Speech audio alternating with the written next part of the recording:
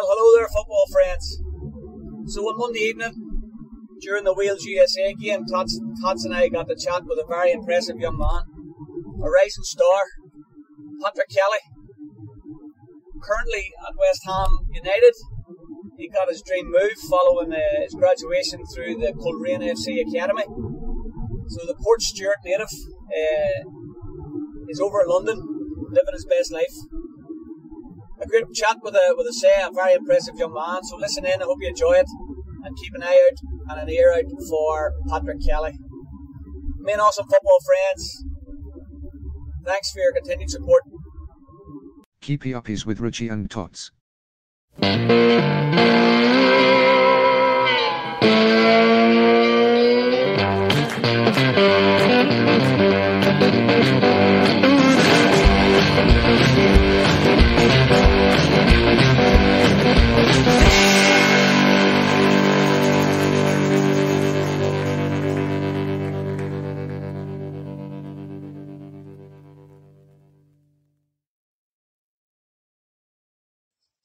So Patrick, thanks for getting back to Tots. Obviously, he's reached out to you over Twitter.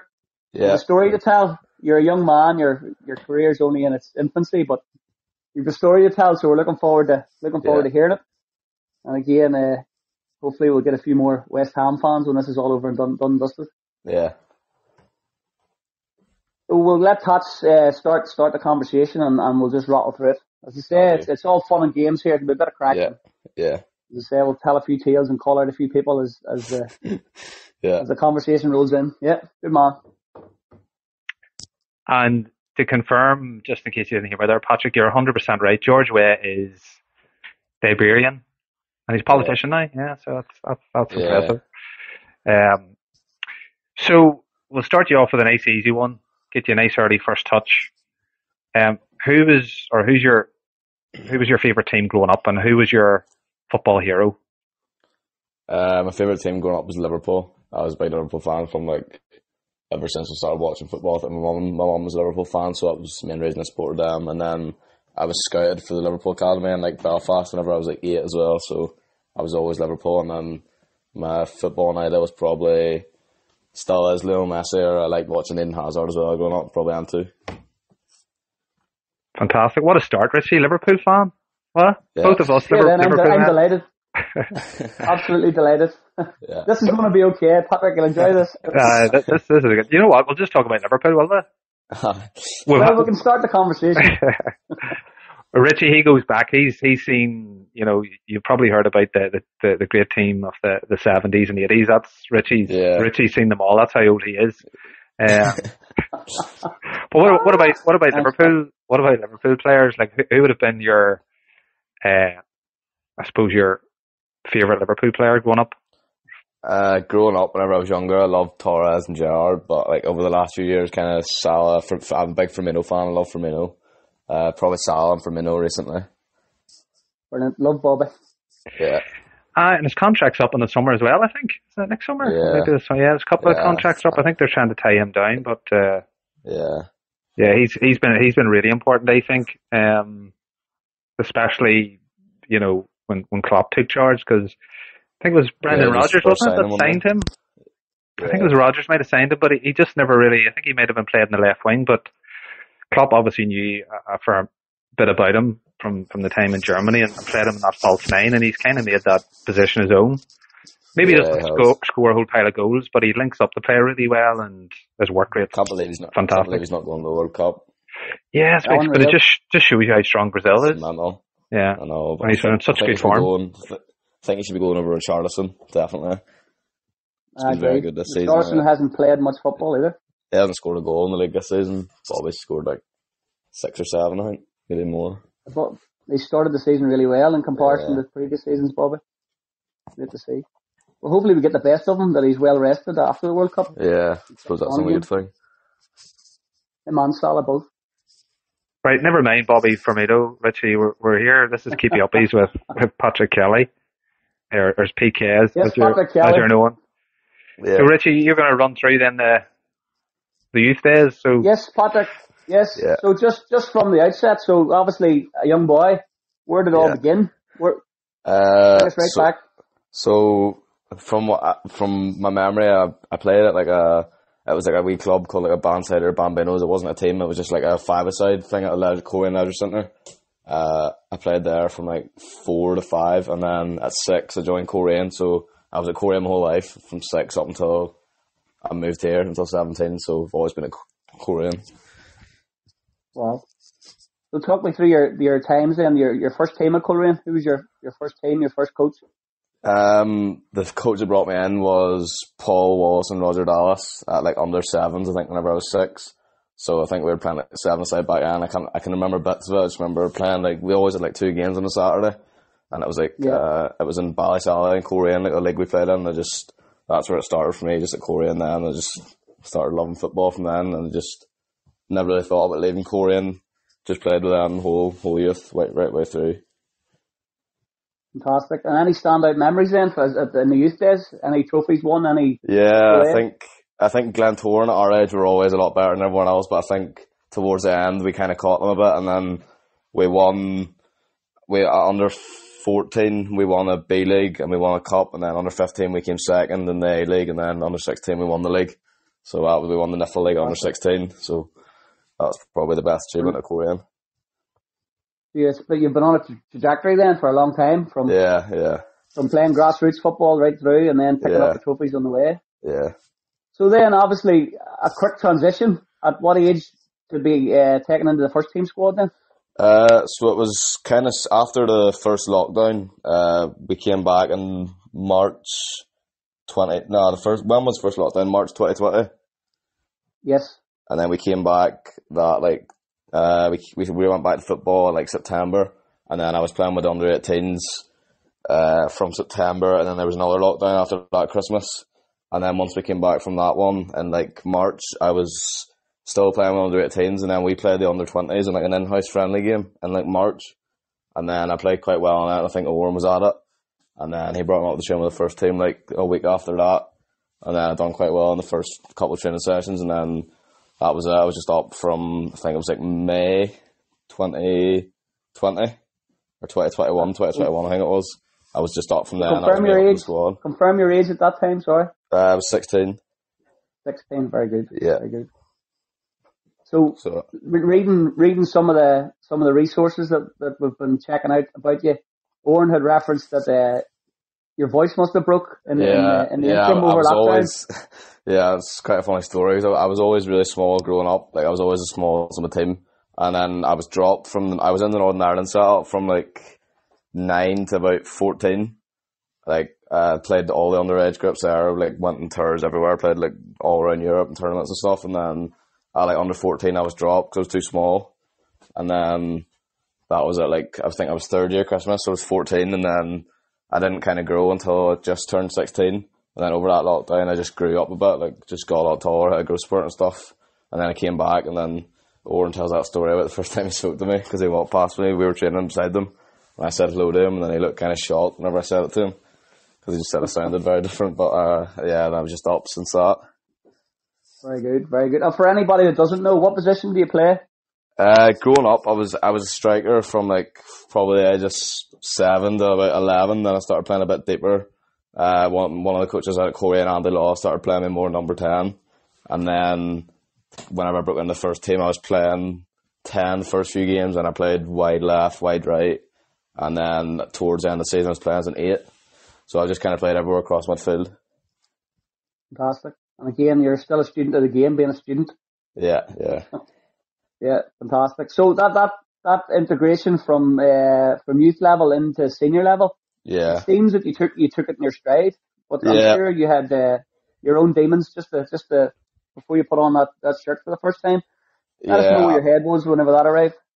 It was very scary because I was a massive Coleraine fan. Like I've obviously playing for them since I was like 6. I went to all the games and stuff. I was always doing ball boy whenever I was really young, and then me and my friends went to the games every Saturday, like whenever they were home. So I remember when I made my debut, I was so nervous coming on. I was away to Carrick, I think, like 4th of September last season. So, because I'd been up all that summer doing pre-season and stuff, and I went away in the European game to Bosnia. I think we played Velez or something.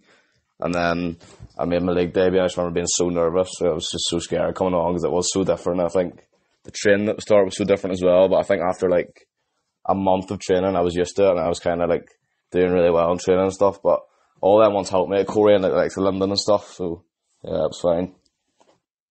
Brilliant. So you've matured and succeeded with the club. Yeah, absolutely brilliant.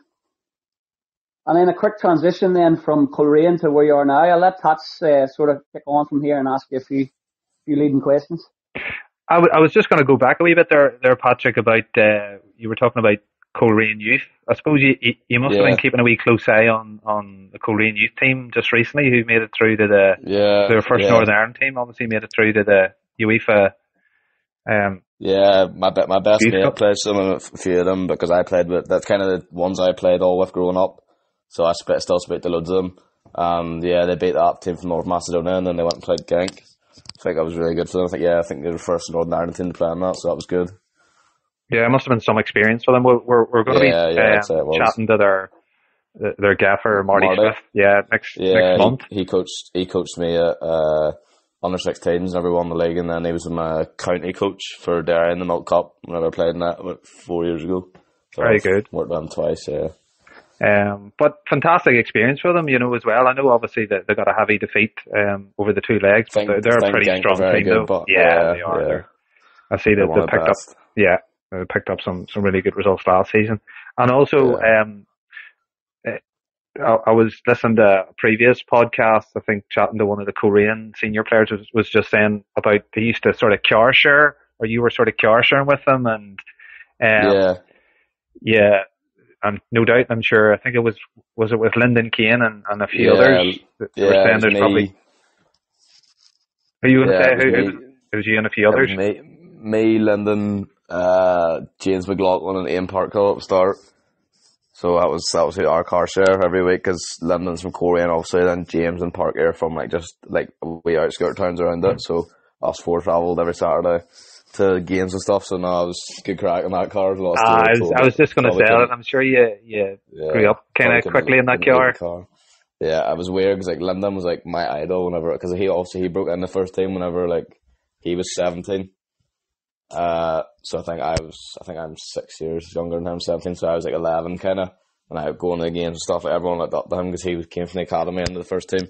So then it was so weird to just be in he treated me as best mate last season. I'm still really close to him. We still speak all the time and stuff.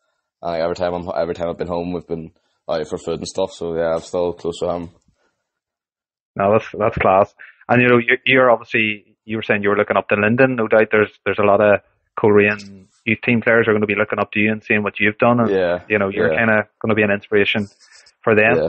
And what about Oran Kearney? What's he like as a manager? Because he seems very calm and collected when he's interviewed sort of after games, and but has he is he would he give you the hairdryer treatment, or is he sort of very calm and collected before games, half time, after games, or can he switch between the two? He's a good man manager. Yeah, that's the best thing about Oran. He's got both. He's actually by far the best manager I've worked under so far in my career. But I think last season he didn't really get on to me as much because I was younger. But I have seen him flip a couple of times. I think he flipped at me once, so I learned last season in the first half because I gave the ball a couple of times in a row, and then he kind of got mad at me. But then he apologised after and stuff. He said it was just in the heat of the moment. But he has got mad a few times, but he's just very good. Man management, he goes around individually each player before the game, just telling them what he wants from that game, who they're playing against, and what position and stuff, and everyone expects from him. And even his training was unreal. I loved the training last year. That was class, just the sessions he done, and he was just a great manager. Very good. And going by what you said there, and you see even sometimes when Coleraine are signing players, quite often they're asked, why are you signing for Coleraine? They always kind of reference back to Oran Kearney that they want to play for him, so he's obviously got something about him. I definitely want to play for him again. Happy days. So now to go on to West Ham. So when was it, I suppose, you were made known of interest? Because I'm sure there were quite a few clubs interested in you. You don't need to mention names of other clubs, but when were you known, did you know about West Ham? And I suppose what way does it work? Do you have to go over there for trials, or is it just a matter of them kind of watching you in your games for Coleraine? So it was kind of both. So I was offered a few trials at other clubs, but but Oran had always said, he had spoke to my mum and dad saying, like, if I was going, there was no trials, like, just someone was signing me, because he said, like, they could just come and watch me, there was no need for a trial or anything. So I think after the cup final last year at Windsor, I started in it. That was like quite a big game and stuff. I think like most interest came in after that game, and then I was in the team at the rest of the season, and I was playing well at the end of the season. I got man of the match, a couple of games in a row and stuff, and then I was told, like, before the Glens game at the end of last season, I think it was like the third last game, that there was like 5 teams there to watch me that day, and I knew West Ham was one of them because Callum Marshall over here. Yes, yeah.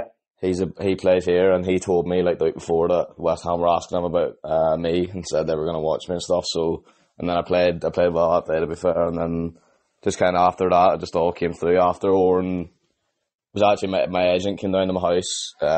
He just rang my dad and said he needed to speak with us, and we knew it was quite urgent because he was coming down to the house, and he was like an hour and a half away from me.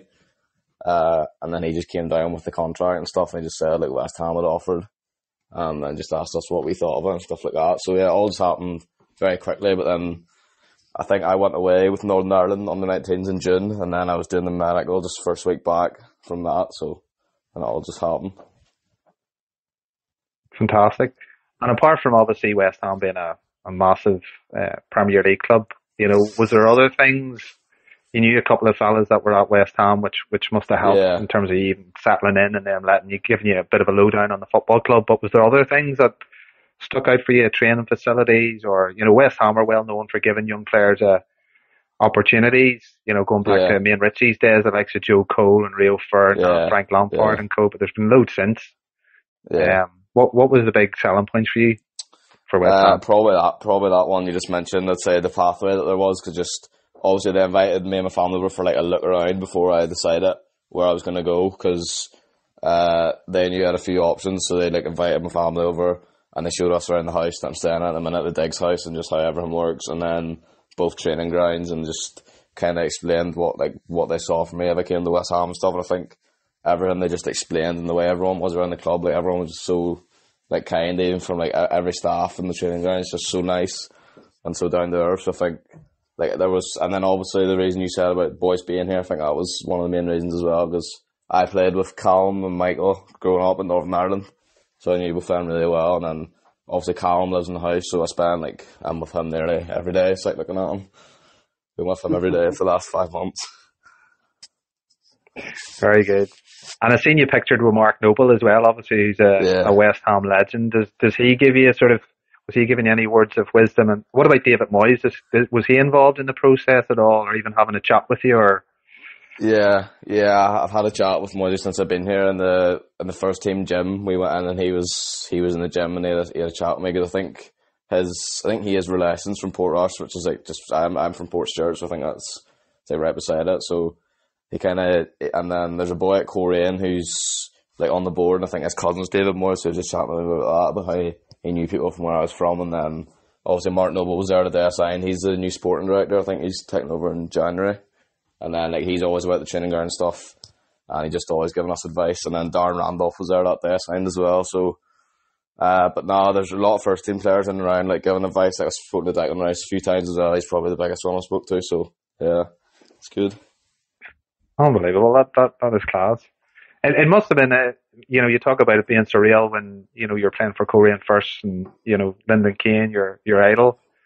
It must have been even more surreal when you're seeing, some of those players that you're watching on Match of the Day. Yeah. But I suppose within maybe a couple of weeks, it's just part of the norm, isn't it? Yeah, I think I was really shell-shocked at the start. I think the first time I trained with the 23s, they train on the pitch right beside the first team, and you're just walking by all of them, just in the gym with them after, and just training right beside them. So it's a bit mental, but I think you get used to it. I think the first few weeks I was like, wow, and then after that you just kind of get on with it. And take us through, it's just out of pure nosiness, because me and Richie's days we're playing for our local over 35s team, Oxford Sunnyside. So I think the chances, Richie, what do you think of signing for a Premier League team is pretty limited.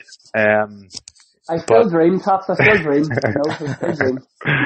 So out of pure nosiness, what is a normal day for Patrick Kelly when you're waking up on a Monday morning? What time's training? What do you have for breakfast? When does your day and what do you do for the rest of the day? Yeah. So, for example, like on a Monday, like today, well, actually, I'm not used to today's example because they let us go home early because I'm going to be playing at 1. But if it was a normal one day, for flip's sake, this is easy. God, you'd love a job like that, wouldn't you? I just go home early there. England's playing.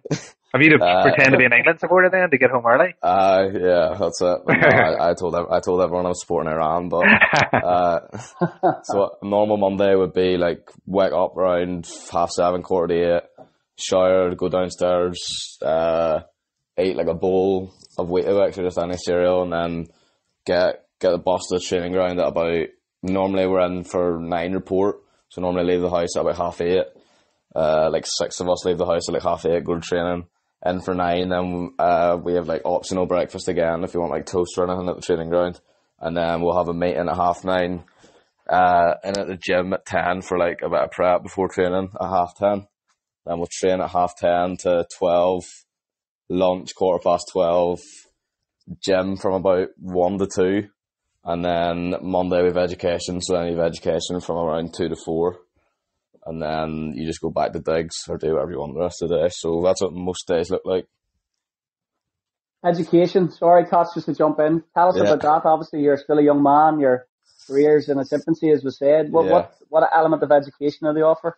So it was different for me because I done A levels because obviously I didn't get moved to England when I finished my GCSEs because obviously all that lockdown stuff I wasn't really playing like 4th and 5th year, and then I stayed at Loretto and done my A levels last year, first year. So I done 3 A levels last year, and then obviously came here like halfway through them, so that was a bit weird. And then they offered that they could only like facilitate doing 1. I wasn't able to carry on all 3. And then I've done history for the first week, and then my mum decided it was too much, so now I'm just doing what everyone else is doing, which is it's like a sports and education course. So it's the equivalent of 3 A levels, and we have it Monday, Tuesday, Wednesday and Friday. So Thursday's the only day we don't have it, and then it's 2 hours every day, then 1 hour on a Friday. So just a lot of assignments online, and then a lot of coaching stuff, and just assignments and stuff like that. Brilliant, and then being something you're interested in keeps you engaged with the education as well. And it ties into actually your real job, you know. Yeah. I guess what we're learning about, it's kind of like all what we're doing and stuff. So it's handy enough. Yeah. Oh, fantastic. Because that's a good point, Richie, about education. Because we were chatting with a previous podcast with a guy, Sean Lavery, nicknamed Burba. He doesn't like it. It was more to do with his technical ability, wasn't it, Richie? He was called Burba, although he didn't track back a bit like Burba as well, but he didn't have to because he was that good. But he was over at Leeds, and he says about, you know, how education was, you know, pretty important, and probably something he didn't have, you know, to kind of fall back on. They're very big about it over here. Like, they bang on that you need to, like, they'd be angry if you didn't go, or like you were late to class or messing about in class or nothing. So I think everyone just kind of takes it serious. And what about the football club as well? Do they play like an active role even sort of with like mental health things, you know, like especially for somebody like yourself going from Portstewart to London, it must be a big culture shock. Yeah. And I know you're not a million miles away from home, but still, you know. Feels like it. Yeah. But it's great obviously the things like WhatsApp and just all these various apps that you can quickly link in with your mum and dad and stuff like that. But do they kind of give you that wee support if you need it? And obviously as well with social media, which is huge. You know, do they give you wee lessons on social media, being careful, I suppose, what you say, and obviously trying to switch off from the noise if people are writing stuff or leaving you private messages or comments and stuff? Or is the club good in that way as well? I think that was one of the main differences I noticed about, obviously Coleraine was part-time, so there's never going to be as many things going on as there's over here every day. Like, when you go into the training ground, there's about 100 staff. Like, there's player care, welfare, there's everything you can imagine, like, staff. So they have ones to speak to for the ones that are away from home, and then they've, like, you go to them in their office if you ever have any issues or anything like that. So I've only had to go on. I was quite homesick at the start, to be fair. I like missing family and friends and stuff, but I think I tried to stay over here as long as I could before I went home, because obviously there's a few weekends where we can go home if there's no game. But I stayed here. So I came on the 1st of July and then stayed until right up the end of August was the first time I went home. So I was here for a good 2 months, just trying to get used to it as much as I could. But I'm definitely settled in now, but I think I was very homesick at the start. Like, the first couple of weeks I was bad. and then just got used to it after that. But I don't know how boys done it, like back in the day with no like social media or anything, because I think if I wasn't able to like communicate to my friends and all that way and family, I don't know how they done it. Yeah, because there's again going back to Sean. He mentioned about the homesickness. I know another couple of local players are around the town as well struggle with it. So it's fantastic. Football clubs now are, I've got these kind of support networks now, which maybe weren't there maybe 20 years ago, which is fantastic. So, and fair play to you for opening up on that, So, because as you said, it must be a big culture shock. I know I mentioned it before, about me going to Jordanstown. I even got homesick going to Jordanstown. Like, it's only about I stayed in digs there, and I couldn't wait till I got home come the Wednesday and Thursday, because the course I was doing, God, you would have been starting at 9 and finishing maybe at about 11 o'clock, and you had your whole day basically doing nothing, So it's great. It's great that they have that. And even, you're a Liverpool fan. I don't know if you heard it, Richie Núñez. He was suffering from homesickness a lot in the first couple of months. And, there are wee things that you obviously don't know about. And that could be a reason maybe why he wasn't maybe settling as quickly as he did that first month or two. And then obviously he got the red card, which didn't help. And he was probably doing nothing for about a month. But when you say the culture shock and language, and there's a whole lot of barriers that you have to get through before you feel at home. So being a young man, maybe not having them life skills, you're kind of learning on the job. Yeah, I think so London's... You sort of stick to your guns and come out the other end, Yeah, London's very different to Portstewart. Like, as you said, the culture difference. There's just like so many different cultures around here. Like, it's just mental from like walking about Portstewart to walking about here. It's just night and day. But yeah. Yeah, and there's nowhere in London that has like Barry's amusements. There's one come close to it. No. There's no bar. Or the Anchor in Portstewart. That was an experience back in the day. Don't even know if it's still open. It's still a massive thing. Like, oh, is it? Is it right? It is. Yeah, every Tuesday and Saturday. Well, here's the thing, boys. The boy that plays the Bonnevils basically does the theme tune for this podcast. They were playing in the Anchor Bar this weekend. Were they? Oh, is that right? There you are. Yeah, right. They were indeed. Yeah. That's a good link there, Richie. That's a good link. Just to put it out there. You talk about Sean Lavery often enough, we may as well give Andy. Just right. It is a good tune. I was just going to ask you then, what about, how would you assess then your first kind of 5-6 months then at West Ham? Are you happy how things are going? And do you set yourself targets, what you hope to achieve by the end of the season? Or do you just take it, an old cliche, game by game? I think the first month I was here was a bit mad because we were away on tour the whole pre-season, so they let me go because I used to play under 18s over here, so I was away with under 18s and under 23s in my first month away. So I went to Portugal in the first week with the under 23s and I strained my quad on the third day, so I was out for a week and a half. I think just the difference in like the load of training, because we were training like twice a day, and obviously I went from training 2 nights a week last season to training like 3 times in one day. So I strained my quad on like the third day, but then I was only out for like a week or so, and then I was back with the 18s. Went to Scotland the next week, and then we played Rangers. That was my first game. We beat Rangers 5-1, and then we went to Czech Republic and played a tournament out there, and we got beat in the final, but that was a good tournament. I scored first goal and stuff and played well in it, so I think after that tournament I was kind of settled in well. And then so actually, like, having been here like 4 weeks, I hadn't really stayed in London yet. So then it was kind of until the end of August where I was settled in London. But no, the training stuff's going well. I've been injury free since that, so I'm enjoying it well. I love the training every day and stuff. And the games, we've started off, the 18s have won 7 out of 7, top of the league. So we have a big week coming up this week. We've got Arsenal Saturday, Chelsea Tuesday night, Spurs on the next Saturday, and then the FA Youth Cup the week after that, which is like the biggest competition. So we've loads of big games coming up, but we started really well. And then the 23s, I've been playing for them as well.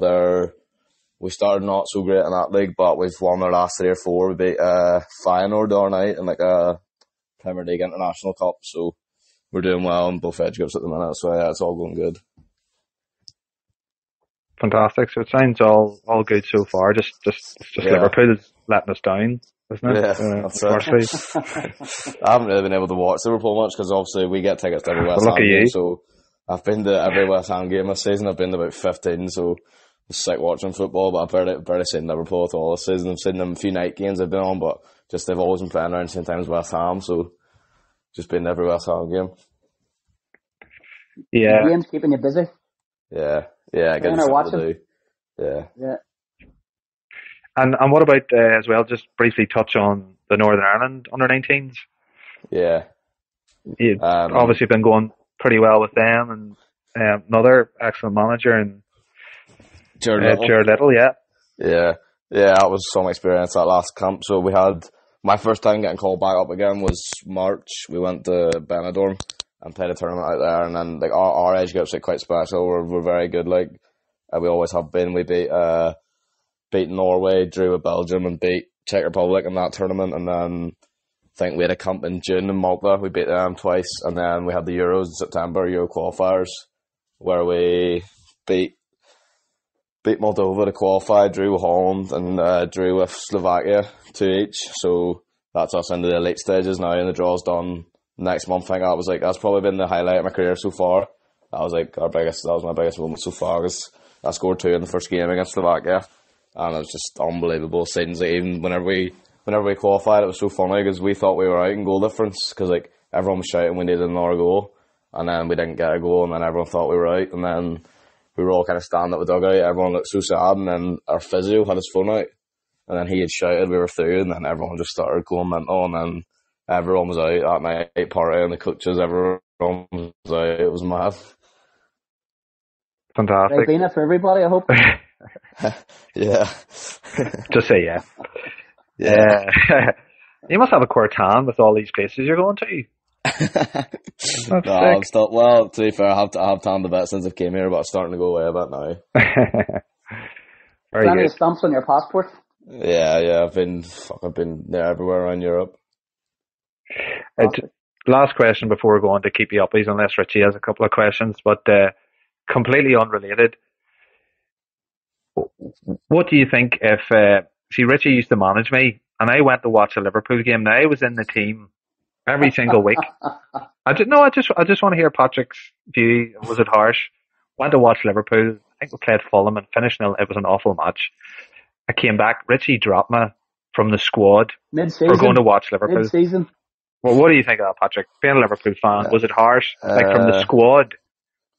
Did you miss a game or did you miss training? I missed. Oh no, it was always a train. I missed the game. I gave him plenty of notice going to the Liverpool match. Dropped me from the squad. That's I think would Oran Kearney do that? Would he? Yeah. Would he? Yeah. I think if they won the game, I think if they won the game and the person that he replaced you played well, then they would obviously have to keep him in. But I do get what you mean by going to see Liverpool, because that's once in a lifetime. Yeah. But from the squad, every week. From the squad's maybe a bit too harsh. Yeah, wasn't it? But I think Walshy got a call up that weekend. Was that the last time you went to go see Liverpool? It was actually. It was. I think that's what he was. Yeah, that was in. Who was manager then? I think it was your. So I think that was 2004, and I only went back to another Liverpool match there last year. So yeah, that's what Richie done. He's ruined all those special moments I could have had watching Liverpool. I was afraid to go again because I didn't want to be dropped. So it worked, Richie. Pardon? It worked? It worked, sure, yeah. I got a game that week as well, so it was handy that you actually left. So what about your Keepie Uppies, Richie? Have you been doing your homework? Yeah, I think I have. Yeah. Did you get a look? There's a few I've been like stuck in because like there's so many options. Is it players are played with or against? It's either or. It's entirely up to you. You're basically giving these boys a shout out.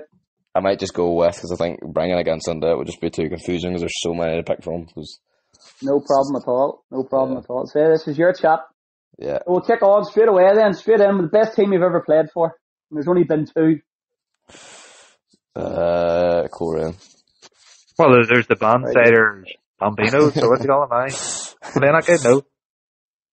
No, well that was Coleraine. That was like whenever you were that age, that was the only thing you could join before Coleraine started. So that was like a wee camp in Coleraine, and then I just went from that to Coleraine. So yeah, we have them here at Oxford Sunnyside. They're called the Little Stars. yeah, I used to remember playing against Oxford Sunnyside when I was younger. There you go. Connections there. Brilliant. All right. So best captain. Stephen O'Donnell. Tell us about Stephen.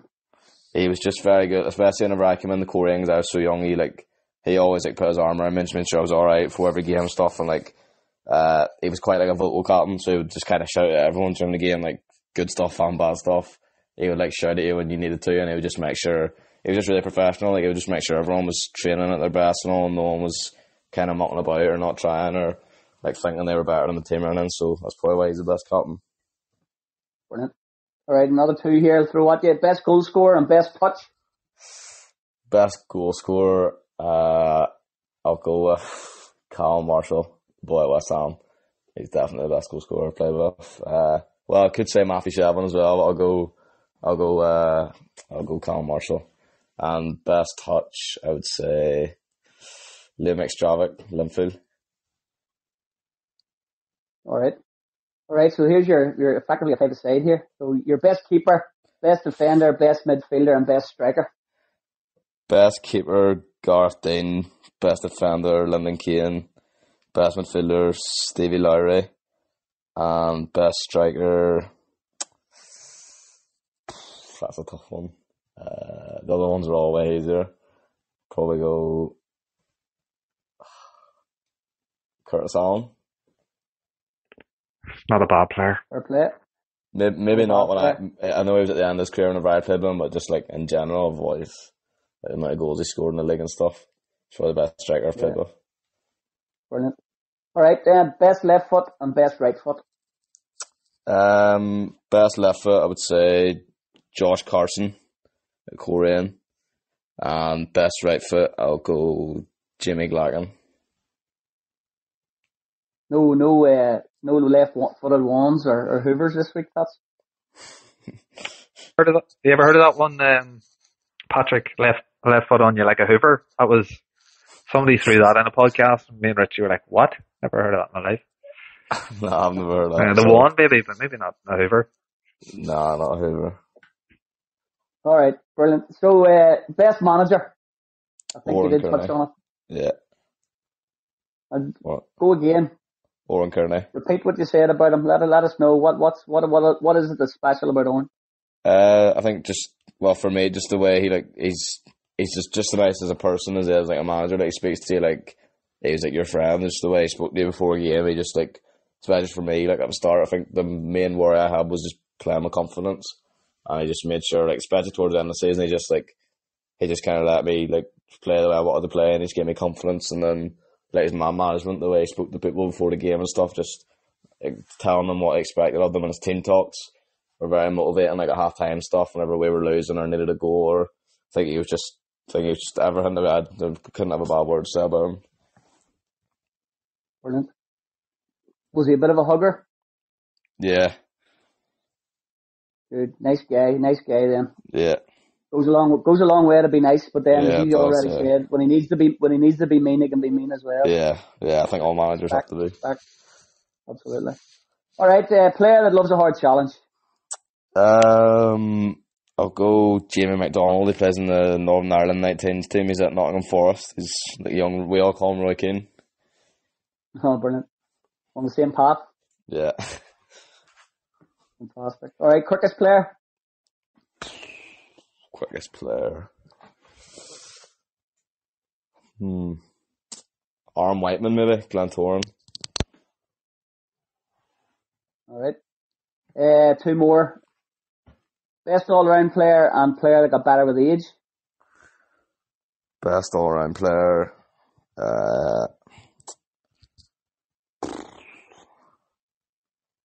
Probably say. It's a tough one, that. I would go with. Do you know Charlie Lindsay now? Charlie Lindsay. Do you know him, Tots? Yeah, yeah. Yeah, I'd probably say him going up. He was always the best played with. And then player that got better with age. I I want to say Stevie Larry, but I think he was unreal when he was younger as well, so I don't know if I can say him. But go Stevie Larry, yeah. Alright, last question to Keepie Uppies, and then Tots will spin that wheel of Berba. Yeah. So the player who always gave 100%, or gives 100%. Player who always gives 100%. George Carson, last season, definitely. He was like at least an 8 out of 10 every week, no matter what. Like, I've never seen him play bad. Alright, brilliant. Make sure you like and tag and share and all these guys whenever we publish it. Yeah. Tilt the hat to them all. Oh, brilliant. Alright, I'll pass you back to Tots while he spins his imaginary wheel of Berba. I'd say you get a good 5-a-side team out of some of those players. A couple of good 5-a-side teams, some brilliant. Because I was trying to just keep it the ones that you know mainly from Irish League, like Coleraine and stuff, but also there's ones over here that I've played with that are very good as well, and then when I was younger, but I was just trying to keep it more like ones that you'd know as well. Yeah, fantastic. And what about Oran Kearney as well? Would he give you a lot of sort of, you were talking there about him giving you a lot of confidence. Like, how did he do that? Or did he give you a bit of freedom on the pitch to do what you wanted to do? Or was he big into tactics as well? Or he wasn't overly into tactics. I think that's why he's like different though, because like I think some managers are too into like tactical and having like playing football as if it's like statues, and Oran was just kind of like, especially for me at the end of the season, he was just like telling me to like just get on the ball and just play the way I was playing in training and just go and do what I want. He didn't really like tell me to play a certain way. He just said like whenever I got the ball, it's up to me to do what I see and just do whatever I want to do whenever I got it. So I think he just like let me kind of do what I want. Fantastic. Yeah. So we're gonna spin the wheel of Berba. So it's gonna just spinning away here. So I'm just waiting till it stops, and it's gonna stop on some hot topic of debate, and you're just gonna give us your view on it. So it's just stopped here, and it's regarding the World Cup. Who do you think is going to win the World Cup, and why? I know it's still early days, but who do you fancy for the competition, and why? I think, I want Argentina to win it because I'm a big Messi fan, and I want Messi to go out as the best. So I know already is, but I think I would just definitely say that will debate, because some people still think Ronaldo's better, which amazes me. So I think Argentina have a good. I would say between Argentina and Brazil, but I'm going to go Argentina just because I think they haven't lost a game in like 3 or 4 years, and I think Messi's in really good form. So yeah, I'm hoping they win it. I think they could. Do you think they'll do the business? Yeah, well, I think are they the favourites? I think they might be up there. I think it's them and Brazil. I think it's just Brazil, maybe. Yeah. Yeah, it's going to be interesting as well. Somebody made a good point to me the other day, Rich. I don't know what you think about the World Cup. I still find it odd, obviously, it being played mid-season, but actually it might work out in an advantage for maybe some of the teams that actually, instead of somebody like Messi having a long season and then playing a World Cup mid-season, he's still going to be fairly fresh. Yeah. So it 100%. They're coming in on the peak of their powers. Yeah, I think there's a long season. This World Cup, there's so much like drama around it. Like I don't really care about. Like, I think it's just forget about it all. Just care about the football. There just seems to be so much going on about like everything else. Everyone's that's the thing. No one's really talking about the football at all. Everyone's just talking about like everything else. Was glad to see the first game kicked off, that they can actually concentrate on the football. Yeah. There is issues there that need discussed, but football's not and politics aren't supposed to mix. Nah. They're trying to damn this to mix. They knew that was going to happen whenever they took it to Qatar. Like, they have all their own rules, so I don't know why everyone's complaining about it, that they should change it, because they're not going to change it. Well, as we sit here, Wales have just scored. I said that. Just about to say, Who scored? Bale. Who scored for? I know. Who scored for Wales? I don't know. Gareth Bale. Gareth Bale. I didn't hear that. Sorry. I thought you said Wales scored. Gareth Bale, happy days. Right, well, what minute's it on? 85. 84. 85. I'm streaming mine in the dodgy box, so it's 84 minutes. So it could be over then if you're should you be saying that you're on the dodgy box, Richie? In case anybody's listening here. Well, there are 155 listeners going on. So there you are. Tats, who's your tip for the World Cup? To be honest, I think it's going to be between Argentina and Brazil as well myself. Spain, Still think it's a wee bit early for them. Germany's probably still in transition. England, I don't think they're going to win it, but I could see them reaching the latter stages. Yeah, I think they'll get around semis and then hopefully get pumped by Argentina.